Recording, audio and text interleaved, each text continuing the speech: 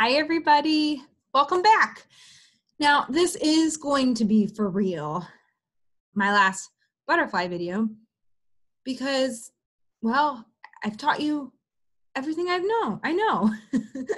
So I wanted to do one last video because I also raise swallowtails, to be specific, black swallowtail butterflies. And I really wanted to share with you all about the black swallowtail because, one, it's kind of the coolest caterpillar in almost the whole wide world. And two, because these are really easy caterpillars for you and your family to raise just on your patio or on your deck by planting their host plants in pots. So, and I'm going to get to that. So this is video 4, Justine here, and we're going to talk about swallowtails today. So first off, here is all the different kinds of swallowtails. Can you believe it? There are so many kinds of swallowtails. So these top 2 at the top on the left side of the screen, these are the black swallowtails. The yellow is the male and the blue is the female. These are the ones that I raise, mostly because they're really easy in regards to what the caterpillars eat. But also here at my house, I see a lot of tiger swallowtails. They love, love, love all the flowers in my garden. And then I do see this one down here is a red spotted purple. That is not a swallowtail, but a lot of times people confuse it because of the blue on its wings. And then sometimes I also will, what I really want, I want the pipe vine swallowtail, these 2 down here, but those grow on vines and I don't have those in the area that I live. I could probably put them in pots, but they're not the easiest plants. The rest of these swallowtails all feed on different kinds of cherry trees and ash trees. So it's really not common for you to find those kinds of caterpillars, but you'll see those butterflies in your gardens if you plant native nectar flowers in your gardens, okay? So the ones that we're gonna talk about are these ones at the top, black swallowtails. So the black swallowtail is actually found out throughout North America, all the way Canada, all the way south, like all throughout North America. So you're gonna see them no matter where you're viewing this from if you live in North America. Here is again a close-up of your female has the blue on the lower parts of her wings, whereas the male has more of the yellow.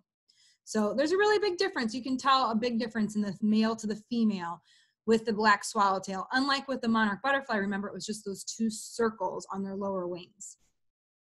Here is what makes this really easy for all of you to do this at home with your parents' help, obviously. But the black swallowtail feeds on really easy, everyday plants that you can pot in pots and put on your porch or on your patios or on your decks. So they're probably their favorite, in my opinion, are parsley, dill, and fennel. Plus, you can use parsley, dill, and fennel in your cooking. Rue, I don't know if you can use that in your cooking. I never have. However, be prepared. If you and your family plant a pot of parsley and you're like, oh, let's go cut some parsley for dinner tonight to garnish our dinner with tonight, these caterpillars will strip them clean. They are very hungry caterpillars. They will eat all of your plants, okay? But these are really easy plants to find at any nursery, or you can also order seeds from Amazon. I just ordered some dill and fennel seeds from Amazon and got them planted today. So those are that's the host plants, which are what the caterpillars eat. All right, here's your comparison. Now remember from the monarch videos, remember that this egg here on the left is a monarch egg. It's because remember it's faceted and shiny and sparkly like a diamond, whereas it's next to the swallowtail egg. So this is a macro picture, which means it's taken really, really zoomed in. So these are again, very tiny, just like smaller than the size of a tip of a pen. So the black swallowtail egg is a smooth kind of light yellow and it almost looks like a pearl in some ways. It's not faceted like the monarch butterfly egg. Here is the egg right before it's getting ready to hatch. See that dark spot right here on top of the egg? That is the caterpillar's head. That is its sign to me that that little larva is soon to come out of that egg. And there is a close-up picture. Oh my gosh, I love that picture. And just like the monarch caterpillar, that little larva, baby caterpillar, comes out of its egg and turns around and eats it. It's its first meal. It's lots of good stuff and protein to fuel its growth, because again, it's got to grow quite a bit. Here is your comparison. So here is a brand new swallowtail caterpillar with a brand new monarch caterpillar. So the swallowtail looks a lot different. It's got a white stripe on it and it's like brown and black, whereas the monarch caterpillar is like gray, basically. And they both have little tiny hairs on them, only when they're really this small. They don't really have that many hairs on them as they grow. Here is another close-up so you can see it's already changed colors here on the left. This is just a couple days out of coming out of that egg. It molts just like the monarch caterpillar. It walks out of its old skin, but the crazy part about black swallowtails is that every time it molts, it looks like a completely different caterpillar, like changes colors and everything. So here on the left, you can see it's kind of orange and black, or orange and brown, and still has a white stripe. But then very quickly, it adds more orange and gets its spikes. So this is like a few days in. The craziest part about swallowtails is that they really have no timeline. So if you remember from the monarch videos, I know exactly how long I'm going to have a monarch caterpillar. They are in their egg for 3 to 5 days. They are caterpillars for 2 weeks where they eat a lot. And then they're in the chrysalis for 2 weeks, and then they're a butterfly. So for about like 1 month, almost to the day, no matter what. Whereas swallowtails, they kind of are on all of their own timeline. You never know when or how fast they're going to grow, or when they're going to molt, or when they're going to go into their chrysalis, or how long they're going to stay in their chrysalis, which is what I shared on that Facebook Live a couple weeks ago. So that some of them will even overwinter and spend months with me in their chrysalis. So this is actually a video. I'm going to mute the sound. This gives you a really good idea of all the different sizes of caterpillars, okay? So this is a big swallowtail. That's a big guy, and he is munching away on dill.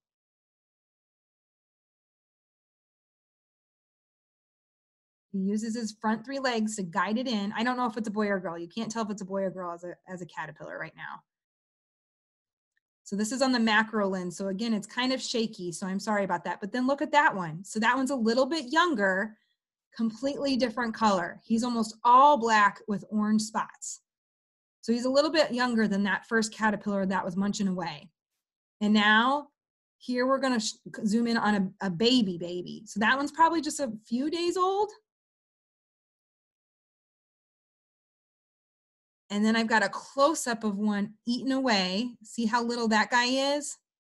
And he's working really, really hard to eat that flower bud. Again, that's a dill. That's dill flower. So if I had left that dill outside to grow, those yellow flowers would turn to seed and fall off the plant, and more dill would grow. It smells really good too. And here is a really good close-up of this big guy chowing down some dill plant. There's more big guys. Here I show you his mouth really close up. So just like the monarch caterpillar, they eat and poop, eat and poop, eat and poop. Except I will tell you, swallowtail poop doesn't smell as bad as monarch poop because it smells like dill. Whereas monarch poop doesn't really smell like, milkweed doesn't smell much except for the flower. Okay, so there's that one. So here is their defenses. So the caterpillar of the black swallowtail actually has 2 defenses against its predators. One, they look like bird poop. Just look, let's go back and look. That kind of looks like bird poop, doesn't it? That looks like bird poop, especially if you're like a bird or another insect flying above the plant. It looks like bird poop. So they look like bird poop. The other craziest and coolest defense that they have against their predators is their I never can pronounce this right. I practiced it like 3 times, you guys. And my husband Chad even tried to help me. Osmetrium. That's it. Osmetrium, I think. So anyways, I just call them their really crazy cool horns. And this is where you'll see. All right. So in this is a video, but see this tiny little caterpillar right there? He's little. Then this one's a little bit older, and then this one's much older. Same with this one down here. But this one, they're going to show their defenses. Now again, remember, I raise monarchs. I've raised them for I've raised caterpillars and monarchs and swallowtails for a long time. So I know what is safe for them. So don't handle caterpillars and monarchs unless you're really, really used to it or you're a professional like me, okay? Because we don't want to hurt them by accident. All right, so here you go. Check this out. Right there. Did you see that little orange thing? You'll see it better on this guy. Right there. They're so weird. Look at, and there he got me. Okay, so here's the deal. I'll show you that again. So here's the deal. Well, one, you can see all the poop that's on the bottom of that container, but their little horns, they're going to rear their head when an insect touches them to try to get them to go away. Or worst case, they'll bring out their little orange horns. And you can see on my fingernail, that it literally has left like wet, because those little orange horns, they smell, okay, I don't know what else to describe it as. It smells like rotten banana poo. Like if bananas went number 2 and then it rotted, that's what it would smell like. It's weird and terrible. So those horns come out to protect them from their predators. All right, and here are all their predators. So first off, they have kind of 2 different predators, but swallowtails are not endangered like the monarch butterfly. They're just really fun to raise and they're beautiful, okay? So that's why I raise them. So first off, this tachinid fly, which you saw that when I showed you the monarchs, okay? Along with spiders. I tried to find a really cute picture of a spider, you guys, because when you Google spider, they are not fun pictures. So I chose to pick this really cute one. And then a ladybug. So these 3 guys down here, you'll see, they're predators in that they eat the eggs of swallowtails. So sometimes I'll go out and check the plants and it will just be the egg casing and there's nothing inside the egg. It looks empty because a ladybug or a spider or a tachinid fly have eaten the insides. Versus the red paper wasp and the tachinid flies, just like with the monarchs, they parasitize them. In other words, they lay their eggs on the caterpillars and then the caterpillar become the host for the babies of the wasp or the fly. And unfortunately, I had that happen to me last year. I had a couple swallowtails who were spending the winter with me in their chrysalis. And you see this guy right here in the upper right. See that leg coming out of that chrysalis? That's a paper wasp. Ugh.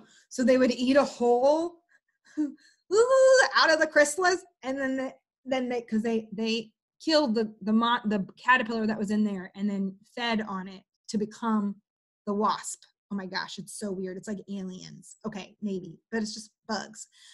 And then it would crawl out and fly away. It's so sad. It was so sad. All right, so those are the swallowtail predators, okay? So there's always a life cycle in a food chain. All right, so here, once that caterpillar has eaten for a while and grown and molted multiple times, but again, it's not in this 2-week period. Sometimes it can last, I don't know, sometimes it lasts for a whole month. They don't really seem to have a timeline. They are going to go into their pupation position, which is actually what this is. You can see it's kind of hanging by a hammock or what we call a girdle. And I got it on video to show you. So I'm going to show you here. I want to go to 24. Here you go. I kind of get close. So what's happening is he has spun silk from his mouth, just like the monarch, to stick his bottom legs, his rear end to the glass. But then what he does is he has to then he or she spin what we call the girdle, or sometimes I like to call it a hammock because it kind of looks like a hammock more, but it spins this girdle. Oh, there's Bosco in the background. You can see my puppy Bosco. So that's what he's doing right here. He's spinning this girdle around him, and you can see that line right there. That's a silk thread. And what he'll do is then he will then sneak his head underneath it to hang from it. And he'll hang from it for a day, maybe 2 days. It just kind of depends. They're kind of on their own timeline. See if I can get him doing it again. He's kind of stuck there. There he is. So you see he's spinning a loop. He's spinning a loop with his mouth out of thread, out of silk so that he can then hang from it so that he can go into full metamorphosis. I have yet to catch it on video of when they slip their head back inside that loop. I've never caught that on video yet. Goals for sure. All right. Here's a really fast video of kind of what it looks like for them to pupate. It's too long. I don't want to bore you, but just like the caterpillar of the monarch butterfly, it's the skin of the caterpillar splits here at the top behind its head. But it's not it's like upside down compared to the monarch butterfly, and it's going to zip its caterpillar skin down and out of it and then hang from that girdle or the hammock that's right here, and then that silk pad right here. So it's much the same, except their chrysalis looks way different than a monarch. So it still is going to zip out of its old caterpillar skin.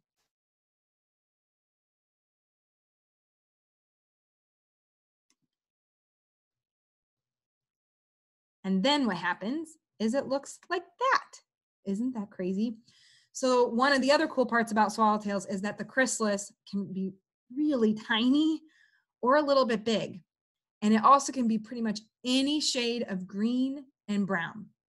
And some people will say that the color of the chrysalis depends on what the caterpillar chooses to pupate on. Like if it pupates on a twig, it'll be a brown chrysalis. If it pupates on a leaf stem, it'll be green. However, I don't really necessarily find that to be true. I really find that they just turn out to be whatever shade of green God made them to be, basically, maybe, or whatever you believe in.